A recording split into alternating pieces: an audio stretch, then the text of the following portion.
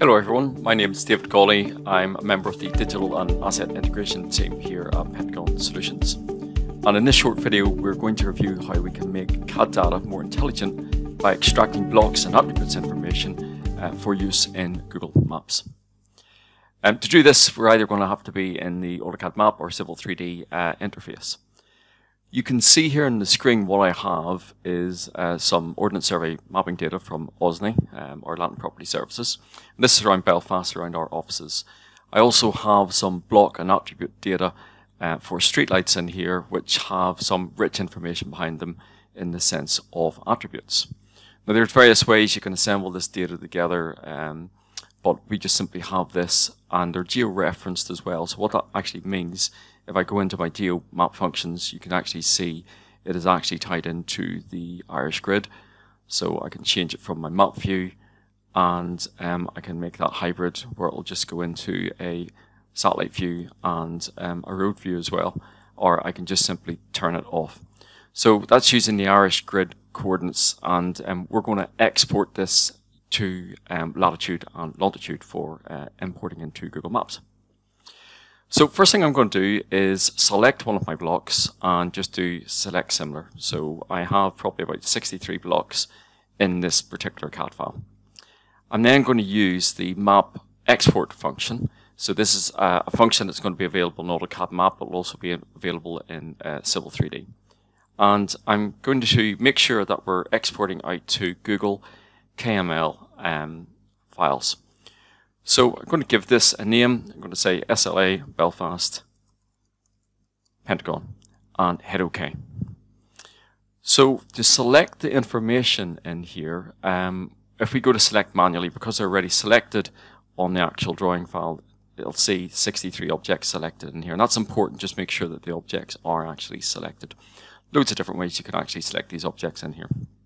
From a data perspective, let's have a look at selecting the attributes. And in the select attributes, in the drawing itself, it'll filter out all the different blocks that you have in here. So I've only 2 blocks, a title sheet, which I'm not interested in, and the SLA asset. And I can tick that box, and that'll tick all the attributes that I want to capture and bring into Google Maps. And then hit OK. You can create unique identifiers in there, but we're just going to keep this very simple, and I'm going to go to options.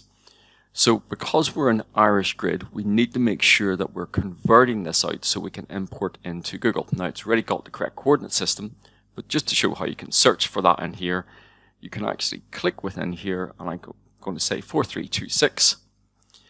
That's the latitude and longitude, that's WGS 84, that's the code that we want to use. We're simply going to select it and select and close. We're not using polygons here, we're single points, so we're ready to go, so we just simply hit OK and it'll extract that information. So what you'll see in your desktop is you'll see that information that'll actually get extracted. So let's just have a quick look at that in Notepad. So I'm just going to go open with Notepad. And you can see all the information behind it. It actually captures that. The data's all get captured, the positions get captured off it as well, so we can see the coordinates have been transferred to latitude and longitude. So now we're ready to go into our Google Maps. So I'm going to go into My Maps, create a new map, and we want to import the information in here, so we can drag and drop. If we had a CSV, we can drag and drop that information in here. So I'm going to go into my Windows Explorer, pick up that file, and drag and drop. That will upload it, and because it picks up the latitude and longitude positioning, you can see that information on the screen.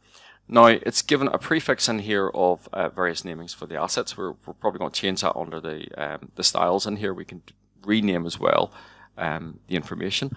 Well, I'm going to say, well, let's have that based on the type of lamp that is installed, and let's put on the label for the type of lamp as well.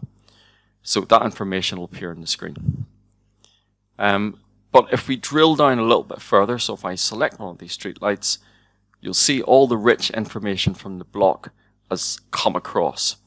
And we've added in some hyperlinks in here, so this will actually take us to information about it. So if I wanted to have a look at any documentation related to it, it'll take me to information, say to working at height in here. So we've got information on links that we can apply into other systems that gives it a better level of intelligence. It's the same for any site photo information that we've got assigned to this. It'll take us directly to it. This time it's going into Fusion. Or it could just take you to Google Drive or another location in there, or into a document management system. So I've got some information that's taken me into my Google Docs. And of course, this information will not only be available on your desktop, this will be available on iPad and mobile devices, which we're going to have a look at now. So I'm now in my Google Maps, and I can have a look and filter through my maps and select the map that we've just published. And you can see all the information's on there. And because it's using Google Maps, it'll pick up your location, it'll pick up directions as well. But if we click on any of the information, the asset data will actually come up behind it as well. So it's a very powerful way to access this information that we've published from AutoCAD on mobile devices.